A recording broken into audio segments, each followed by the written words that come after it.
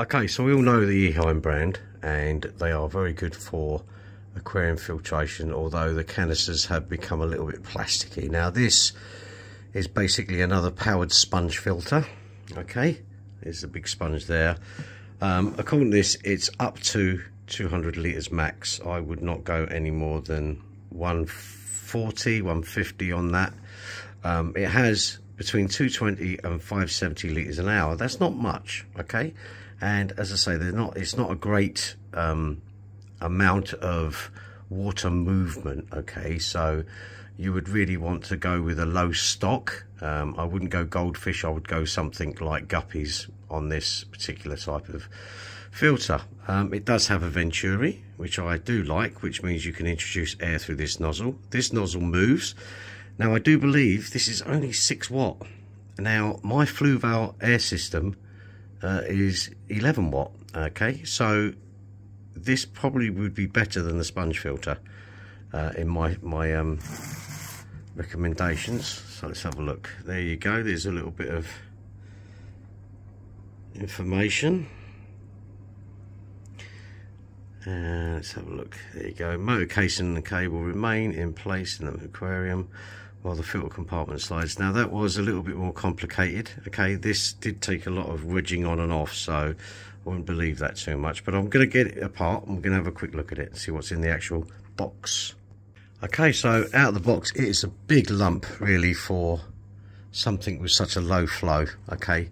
The main unit comes with this actually attached. I've taken it on just to have a look, and there is, well, that looks quite easy to change the impeller anyway, or at least clean it. So we're going to have a look at it all together. It all slides together quite easily. Let me turn that over. That basically goes in like so and slides down like that. Okay, so that just slides into there. I'm going to leave it off for the minute because I want to make sure there's no plasticky. Always take these out, and I would say give those a rinse. Alright, you get some nice, I do love Eheim suckers. They're huge, they're big, and they're going to fit onto there. The venturi goes onto that. Let me have a look. Yeah, and it's quite a unique type. It's not a, it's like a spout rather than a nozzle. Okay, so here's the venturi. The pipe is very, very small, but it's a rigid pipe, so that should be okay. I've noticed that there was actually some moisture in this, so I don't know if it's secondhand or it doesn't look secondhand. Okay, so I'm going to get it put together, and if I see any notes on the way, I shall give you some tips on how I would set this up. Just a couple of pointers while I'm on this. I noticed that this is where the water goes down, so it sucks through and then goes all the way down through here, yeah, through this part here, okay? So it comes up and then goes down through here. So there's actually nowhere you can put biomedia, really. I suppose you could put it down the centre, a little bit down there. So it is literally just a sponge filter. Now sponge filters aren't bad. I mean, you know, they're mechanical and biological. Obviously you can't use any chemicals in this really.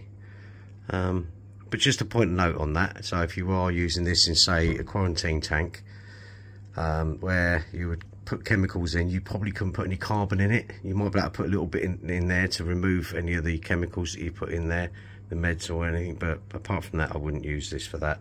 This would be really good, in my opinion, in a small, something like a Flex 123, maybe that would be a good thing for that. You get proper flow. We'll get it together and we'll set it up and see what we get flow wise.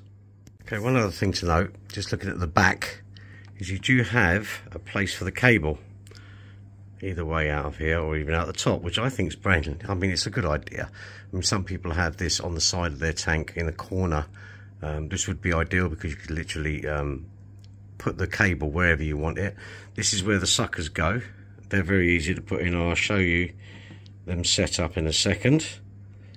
Yeah, the unit itself is 11 inches high, which seems quite a lot. 11 inches is quite a lot. It's about 25 centimeters, something like that. Okay, let's have a look. Just a note, putting the suckers together, you get these in a little packet and they slide in here like that. There you go, like that, and then that clips into there, into that little slot. Okay, you get loads of those. There's the little venturis. It's adjustable, so that's quite a good idea. And the suckers are huge. I mean, they're just really big. I can't really give you a context of that. Well, there's a plug, right? And there's the sucker. Yeah, that gives you an idea. Okay, let's have a look. Okay, I did wonder what these were for. Okay, and the little blanking plates. I don't know if you can see that. See that? A little blanking plate that goes right there. It's quite a good idea actually, because it will stop anything like baby fish or anything getting in there and going down here. So there you go. Okay, there's the suckers installed. Okay, and obviously I'll put these blankers in as well. I'll put the cable straight out the top just for purposing, but we'll see, because whichever way you go, you can either move it from here and put it up here and blah blah blah. And there you go. That's the impeller out. So I'm going to get it all set up and get it into the tank. Well, actually, I'm going to check it in the sink first, see what the flow's like. Okay.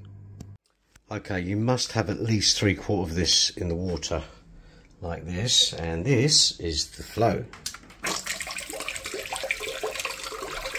Plenty of surface agitation. I do notice it's leaking here, but we'll assume that's how it's supposed to be. Bear in mind it's supposed to be under the water.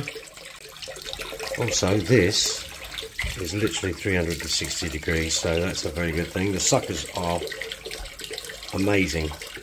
So there you have it. My recommendation, this over a lot of the others that are on the market, and it's half the price, so have a look at that.